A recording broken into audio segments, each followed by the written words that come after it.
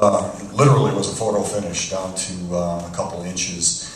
Can you take us through the last kilometer, and has it sunk in yet that you're US Pro champion yet? Yeah, definitely it hasn't sunk in really. I don't know what the feeling of sinking in is or when it'll come, but in the last kilometer, you know, it's hard to go to the line with George. He's known to be a really good sprinter, and that's how he's won this race multiple times. So, you know, that's a little nerve-wracking, but I felt like I had pretty good legs, and watching him and the other two, Ted and TJ, I could see maybe that they were feeling pretty tired, as was I, but I hope that was to my advantage.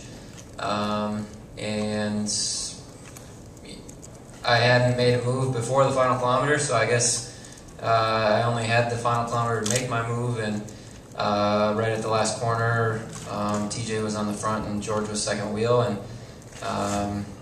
the pace let up a little bit, and I guess I decided I had to hit out, and George covered it real quick, I think, and then he came off my wheel, and I guess he just came off the wheel too early, and I was able to get on his wheel, and then I was able to gain a little momentum and come back past him. So, but it was close, obviously, as it was a picture finish. So, questions?